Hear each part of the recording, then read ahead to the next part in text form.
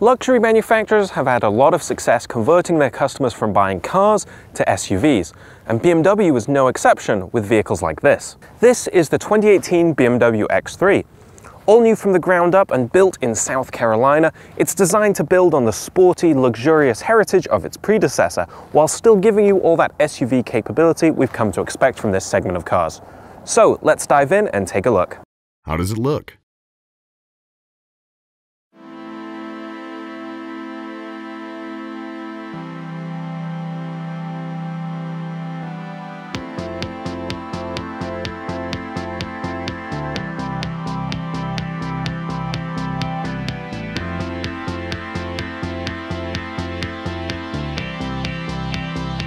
The new X3 is larger than before, but its bodywork has been redesigned to significantly lower its drag coefficient. It's smart and stylish from every angle, with signature BMW cues like the kidney grills up front, and a slight slope to the rear roofline that helps imbue it with a dash of sportiness. And come on, we always love a car sold in brown paint. How's the storage? The X3 now has a standard power liftgate, and inside you'll find a larger cargo area with 28.7 cubic feet of space. It's also really easy to fold down the back seats thanks to these handles here, and once you do, as you'll see in a second, there's a lot of space for putting your suitcases.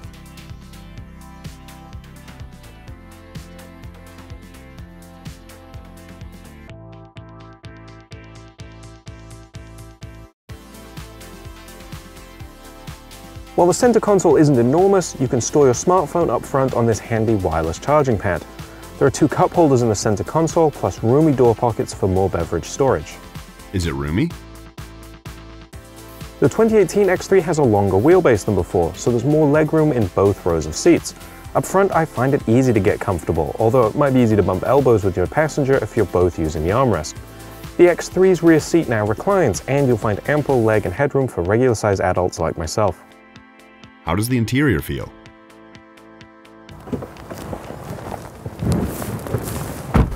BMW knows how to make an interior that looks and feels great, and this X3 is no exception.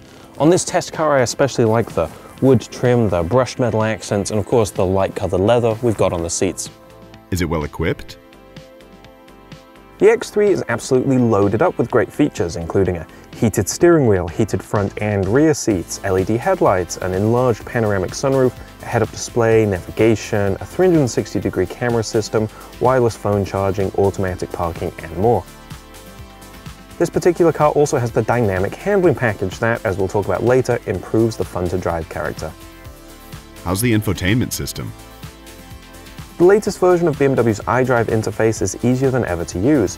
You can use it as a touchscreen or use the physical knobs on the center console. You can even use that knob to write numbers or letters for the navigation system. As to smartphone connectivity, Apple CarPlay support is a $300 option, but there's no integration for Android Auto. Is it a good daily driver?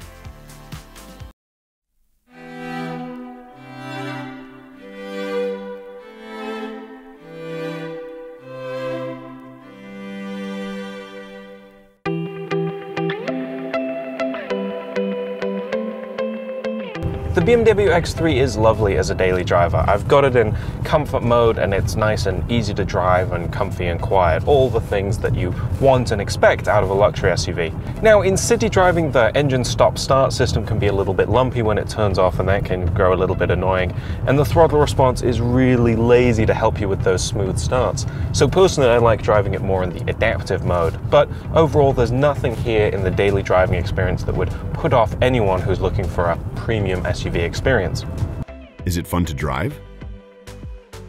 So in terms of fun to drive, this X3 is a little bit lighter than the old one because it uses a lot more aluminum, so it does feel a little lighter on its feet, and we've got a lot of power under the hood. There's a 2-liter turbo 4 that gives us 248 horsepower, so BMW says you'll get to 60 in 6 seconds flat. All those things put together, plus the fact that this car has the dynamic handling pack, make it pretty fun.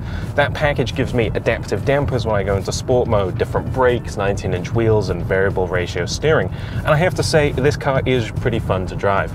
Now, if you need more performance, there is an X3 M40i version as well, which is even more focused with more chassis upgrades and 355 horsepower. But I would say that this regular X3 is still a lot of fun.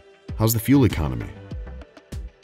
With all-wheel drive now standard, fuel economy increases to 22 miles per gallon city and 29 mpg highway. That's an increase of 1 mpg in both categories compared to the last X3. How much is it? BMW X3 prices range from $43,000 all the way up past the $70,000 mark. This one is $57,000, which is probably a pretty reasonable amount that you might expect to pay for an X3. What are the negatives? Well, the BMW X3 has more competition than ever before. There are updated entries like the new Audi Q5 and Volvo XC60, plus new players like the Jaguar F-Pace and Alfa Romeo Stelvio. And all of that makes this SUV segment even tougher than before. Who should buy it?